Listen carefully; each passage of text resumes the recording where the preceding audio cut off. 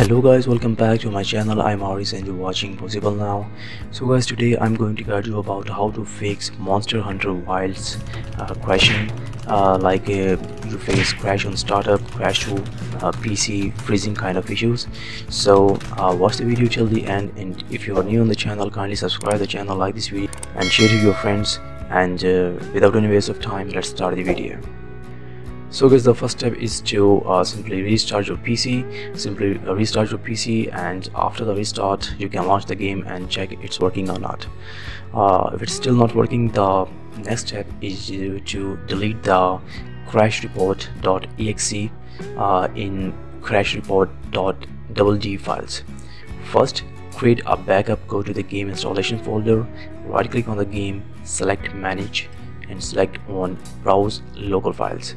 This will take you to this game installation folder. Here select crashreport.exe and crashreport.gg. Copy these files and create a backup by pasting them to the desktop. Once you have the backup, go back to your game installation folder and delete these two files. After delete these files, then launch the game. If you encounter any errors, you can restore the backup by putting these files back in the installation folder. Many users have found this step helpful, so give it a try. The next step is to enable debug mode in the NVIDIA control panel. If you have an NVIDIA graphics card, then right click on the desktop, click show more options and click on NVIDIA control panel. In the control panel, go to the help menu at the top and select debug mode. After enabling debug mode, launch the game and check if it's working or not.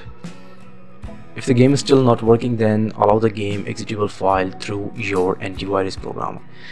If you're using any third-party antivirus like Avast, Norton and any other, then add the game executable file to your antivirus whitelist.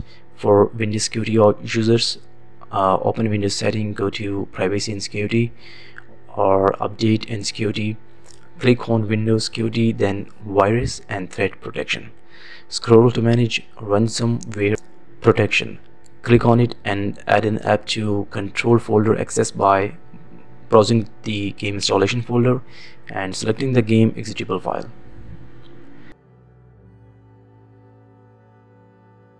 In the control panel, go to the system and security, then Windows Defender Firewall.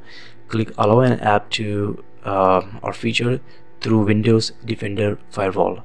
Then change settings and add the game executable file through the browsing option. Once added, try launching the game again. Another step is to run the game as an administrator option. Go to the game installation folder, right click on the game file, select properties, go to the compatibility mode, check run this program as an administrator, click apply, click OK, then launch the game again. If it doesn't work, try running the game in compatibility mode for Windows 8 or Windows 7. Check disable full screen optimizations in the compatibility tab if the problem persists. If none of these solutions work, consider performing a clean installation of your graphics driver. For NVIDIA users, visit the NVIDIA website. For AMD users, go to the AMD website, download the latest driver for your PC and select custom installation, check perform a clean installation and complete the installation. Restart your PC by try launching your game. To improve game performance, try running it on a dedicated graphics card by going to graphics settings in Windows, adding the game file and setting it to high performance. Another option is to verify the game files. In Steam, right click the game, go to the properties, select the install files tab and click verify integrity of game files. If you still encounter any kind of issues, so then you need to try adjusting the DX version. In Steam, right click the game, go to properties and in the launch options enter -DX11. Check the game works or not. If it doesn't, then you can try -GX12. You may also need to install the Visual C++ files. Check the link in the description. You can find my website where I provide these visual packs, so you can download it from here and install the DirectX and Visual C++ files in your PC.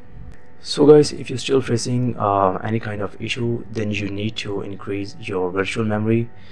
So go to View Advanced System Settings in Windows, click on Settings. In the Performance section, go to Advanced tab, and under Virtual Memory, adjust the paging file size for the drive where the game is installed. Set the initial size to 1.5 times your total RAM and the maximum size to 3 times your total RAM. Then simply restart your PC and check your game. As a last resort, uninstall the game and reinstall it on a different drive. Like if the game was installed on an external drive, then you need to install it in your SSD drive. So guys, that's it for today, and I hope this video helps for you. And if you are new on the channel, kindly subscribe to the channel, like this video and share it with your friends. We will meet in the next one, and until then, peace out.